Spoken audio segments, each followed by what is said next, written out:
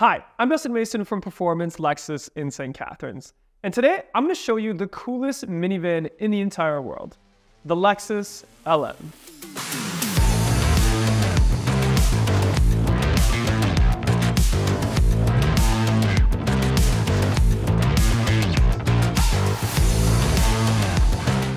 And at the end of this video, I'm going to explain to you where it fits in the North American market. But before I get into that, make sure you hit like and subscribe for more Lexus related content. Okay, jumping right into things here, the Lexus LM has been around for just a couple years now, and they're already on the second generation. It just got a full redesign this year in 2023. And with this new redesign, we see a lot of similarities to some of the other vehicles in the lineup. One of them being the fact that it's a 350h and 500h powertrain. So we see the same setup as we've seen in the RX 350h and RX 500h, where we have sort of an economical hybrid and a high performance hybrid. And that's not all. We also see some other nuances from other Lexus vehicles in the North American market. Some of them as simple as this grille here. So if you look at the styling of the LM, you'll notice this top of the grille and this sort of part of the bumper reminds me a lot of the RX nose that sort of tapers off into that seamless, frameless grille. And the spindle grille itself reminds me of that as well, except it has a little bit different shape, these little wide hexagon shapes that sort of spread out. And it doesn't just stop there. If we look at the headlights, with the triple beam LED setup, we have a daytime running light underneath and one above it. The one above it reminds me of the Lexus TX and the presence that that headlight setup has. And the one below it reminds me of some other vehicles in the lineup, like the IS and like the ES, etc., etc. So styling wise, we have that beautiful front end with a tiny little hood here. But also, if you look at the side silhouette, it's a very tall vehicle because it's a minivan. And it still has some really nice body lines. Like this particular line here, I really like, where it sort of subtly starts in the middle of the front door and then gets a little more chiseled as it gets to the back of the vehicle. I noticed that it has the new e-latch door handles and really big windows kind of going towards the back. Here is a perfect example of what it looks like from the side and some of the colors that it comes in. So we have Sonic Quartz 085, which in North America would be our eminent white pearl. We have Sonic Titanium 1J7, which is atomic silver in North America. We have Graphite Black Glass, which is caviar. And I love when black car paint has metallic in it, and caviar has a really nice metallic in it, because that way it shows off the body lines instead of just washing them away like a flat color would. And then we have Sonic Agate, which is similar to our, I guess, Ruby Red Pearl Metallic, probably. On the interior, we have two different options for for color. You wouldn't paint the inside. For color, we have Soulless White and also Black. No fancy name for that one, just called Black. I think with a vehicle like this, since so much of it is about the interior, I think a light interior is the way to go, because it really lightens up that cabin, shows you all the amenities and features, where black in something like this might wash away that. I usually drive a black interior myself, but something about the Lexus LM, I would probably do a lighter interior. When Lexus launched this car, they really wanted the concept to be a moving space where you could return to basics. And you'll see that as I get through the interior of the car, that a lot of it is about, you know, comfort and sort of like it's like going to a spa day, I guess, being in the back of the LM. And they aimed to provide a mobile space where you can be free from the hustle and bustle and relax both your mind and body, which I thought was very omotenashi of Lexus to design a van like this.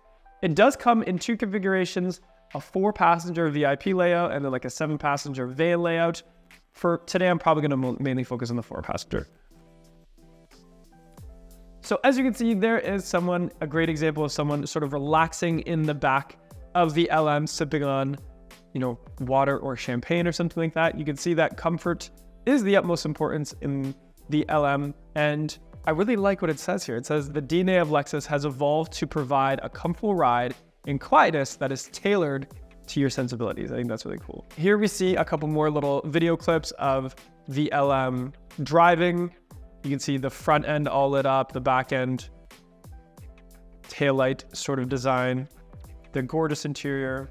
And this 3D model is actually a great way for me to sort of show you guys around. So in the VIP layout, as you're sitting in one of the seats, you'll see a big screen there that sort of blocks off the driver to the passengers in the back. And a lot of that can be controlled through these little phone tablets here that can sort of be removed, and you can control a lot of all the amenities sort of. This does block off, and underneath the screen, we have 2 glove boxes on either side, and then a champagne cooler with a space for glasses in the center there, which is very VIP-like. I've always liked to see those in cars.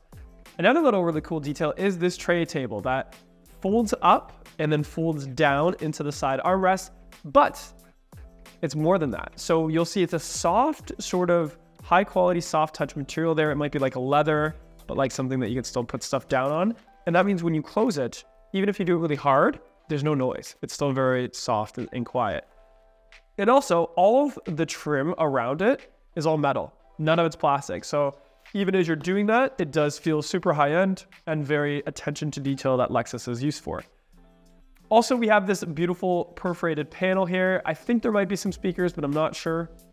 But it is still just gorgeous to look at. It looks very high-end, probably covered in the same semi-aniline leather that the seats are.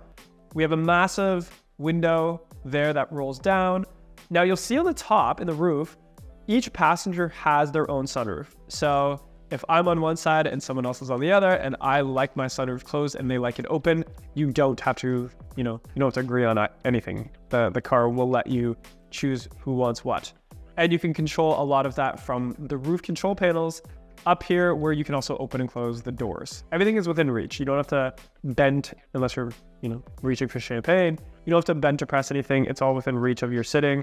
And again, another very omotenashi-like thing of Lexus. Also, we have this gorgeous wood grain here that sort of, it's kind of got like a little whole herringbone, I guess. Is that what it's called? Herringbone, where it meets in the center and is very symmetrical right down the center of the vehicle. And I really like that. And we have a vanity mirror and light on either side. Now, this design was initially with the LS back in the day, and the whole point of it was so passengers in the back of the LS could open up that vanity mirror, check their hair, check their makeup before getting out of the vehicle and having the paparazzi right there, because the LS, when it first came out, was also like this, where it was mainly owned by people who were chauffeured around. And that's what the LM sort of is all about, especially in the four-seater configuration. Looking down at the center, we have that center armrest. We have some seat controls here, massaged, heated and cooled seats on the LM. And we have this gorgeous headrest here. And it really reminds me of when you walk past first class, or maybe you stay in first class on an airplane, and you can see the headrests that those first class seats have. And sort of the whole back of the LM is like a first class seat experience from an airplane. I think that's what they were going for here, and I think they did a good job, if not a better job than even a first class aircraft. Scrolling down, we see a really good depiction of the champagne cooler there, and the little tablet controller that gives you options for different moods, different experiences in the back, the massage seats, the cooled seats, the temperature, the climate, the screen up front, all of those things. You can open and close the blinds using it, which is really cool. And all of that is controlled from this little device. And also the radio and stuff like that too. So you can do really anything without having to stand up or reach or ask the driver. Now, even though it is more of a vehicle that's for being chauffeured around, it still has all the latest Lexus technology for the driver. In North America, we call it Lexus Safety Sense Plus, but in other markets, it's called Lexus Teammate. So things like traffic jam assist, radar cruise control, advanced park, etc., is all standard in the Lexus LM. So this begs the question, where does this fit in the North American market? And the answer is it doesn't. The reason the LM has never come to North America is because we don't really have a market for people who buy cars to be chauffeured around in.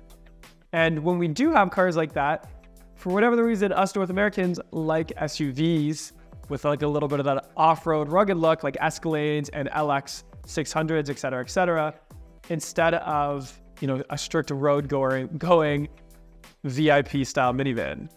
And I think there is space here for the LM. I think it would probably be in the 7-seater configuration as maybe a step up from the Toyota Sienna, because I do know the Sienna is always in a high demand, low supply scenario, especially in those higher packages. And it'd be really nice to have a luxury version of that for people to turn to when they just want a really high-end family mover. And I think that's where the LM could come to market, maybe even just in the LM 350h instead of the high performance 500h hybrid. And that's all I really have to talk about with the LM.